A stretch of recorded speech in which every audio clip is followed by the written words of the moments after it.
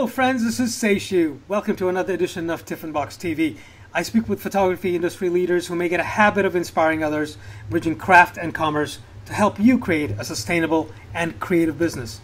Today's guest is Pete Mosley, a writer, speaker, and coach based in the East Midlands in the UK. You can learn from him one-on-one through training sessions or seminars. His topics tend to revolve around confidence, self-promotion, and the business of creativity. Welcome to the show, Pete. Thanks. It's really good to be here. Thanks for calling me up today. Absolutely. One of the things that always surprises me, well, I shouldn't say surprises me, because I am partly an introvert as well, and it's always surprising when an introvert gets out there and makes it happen. So for at least the introverts in my audience, and the extroverts too, perhaps, what is it that you do so well, and what is it, and what is your mission and why? I think the answer is that confidence is a mercurial thing. It's not true that we're generally totally lacking in confidence or totally awesomely confident, but that we jump up in certain places and we're very confident in some areas, not so confident in others. And most of the people I work with are like that, and some of them are introverts.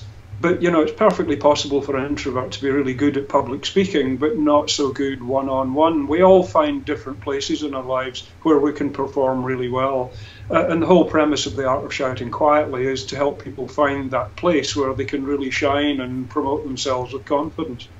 So you mentioned your book, The Art of Shouting Quietly, which is a title I absolutely loved. From the first time I saw it, I was like, oh, this is perfect. This is exactly what I need to read.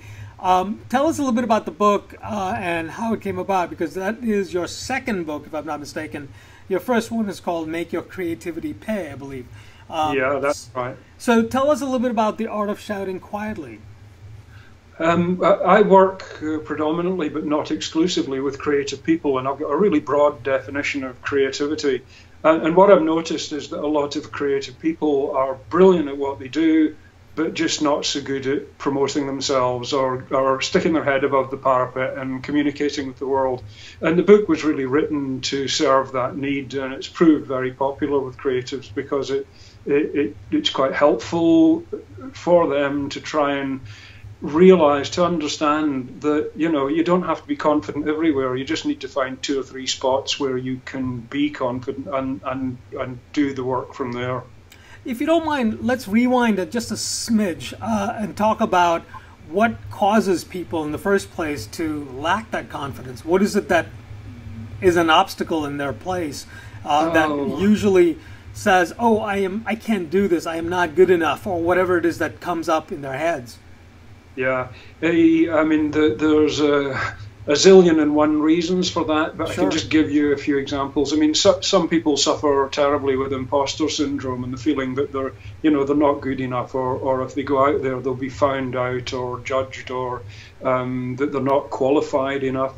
Some people are shy because they were shy or withdrawn as a child, and that's continued into adulthood. And there can be loads of reasons for that: a bad teacher, or an overbearing parent, or a childhood illness, or whatever. So it's really hard to give a kind of blanket reason for quietness and introversion. It comes from all sorts of different reasons, really. So one of the things I think you talk about is that it's not about overcoming your shyness or overcoming your introversion. It's about really using that introversion in ways where you can excel and elevate your business or elevate your creativity. Talk a little bit about how that works for all creative people. Yeah, I mean, if I can just take a specific example, which Sure. is public speaking. You know, Yes. Public speaking is #1 fear in an awful lot of people's minds, and in some cultures it even ranks above fear of death. But I've not yet spoken to a public speaker who, even although they may be incredibly experienced, doesn't have some kind of anxiety before they get on stage. The difference is that they've learned to live with that fear, to make friends with those fears, and they recognize that it's part and parcel of doing what they do. And I think, it's something, the confidence you can build in incremental stages. It's not something you're going to do straight away, but you can build it step by step by step by step. And that's what I emphasize in the book, that, this is something that you can build. It's something you can work on. It doesn't mean you have to behave like an extrovert. It just means that you get hold of the place where you can work, whether that's on social media or online or on video or face-to-face. And we've all got places that we can work effectively. And the book's about helping you find that place that works for you. Yeah, I love that. I mean, the fact is you find your domain and you become the master of your domain, and you thrive in that space in the way that is natural to you. And I think that is a great takeaway from the book.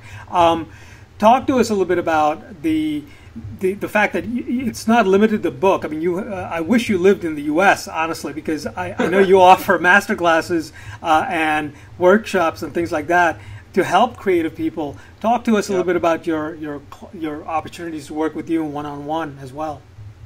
Well, I mean, I work with people all over the world by Skype, by email, and with the wonders of digital technology, that's totally possible. Sure. So, that's one way that I work with people. I work face-to-face with people, obviously, and I work in the kind of workshop and masterclass situation as well, one-to-many. And there's lots of creative organizations in the UK that I work with. And the audience is not specifically not specifically an introvert audience. It's a very mixed audience. And what I've found actually that these principles apply to extroverts too, because of course extroversion doesn't mean that you're supremely confident. They too suffer from dips in confidence in all sorts of areas. So this is great. The fact that you've written a couple of books on that sort of speak directly to creativity tells me that is your niche.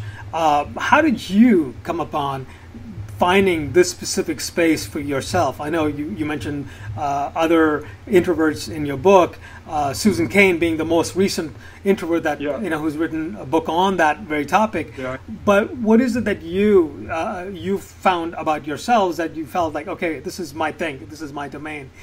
How did you come upon this particular subject?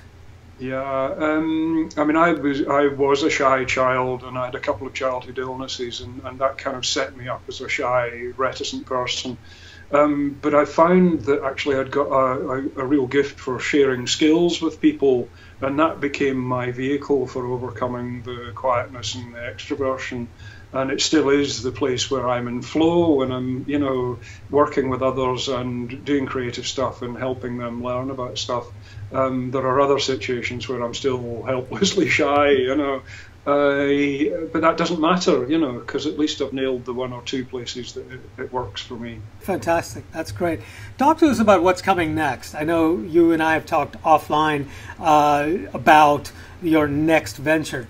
If you don't mind, just revealing a little bit about what we can expect. Yeah. Well, I mean, it's a natural sequel to The Art of Shouting Quietly. The other area that a lot of creative people, writers, artists, and inventors and coders, almost anybody that's working in that domain, they need to build an audience. They need to build a community of interest around their work. And the next book is very much about how you set up building a loyal community of interest. It's also a little bit about finding a way to communicate with others that's authentic and isn't just you blowing your own trumpet in a kind of senseless way. In a way, it's where the stories that we tell ourselves about our competence and our abilities meets up with the stories that we have to tell others. And the book examines both of those angles around this whole thing about how do you connect successfully with other people, but in a very genuine way.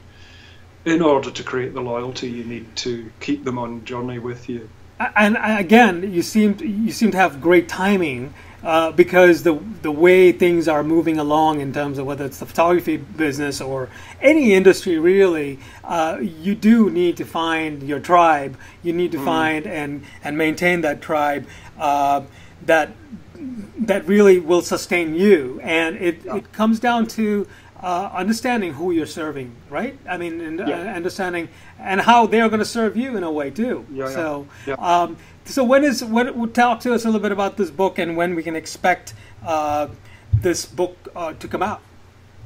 I've spent some time putting together the kind of synopsis of the book and deciding what all the various concepts are that I'm going to explore and develop in it. So over the next 12 to 18 months, I'll be developing those things, but I'll be starting to share those with people before the book is finished online.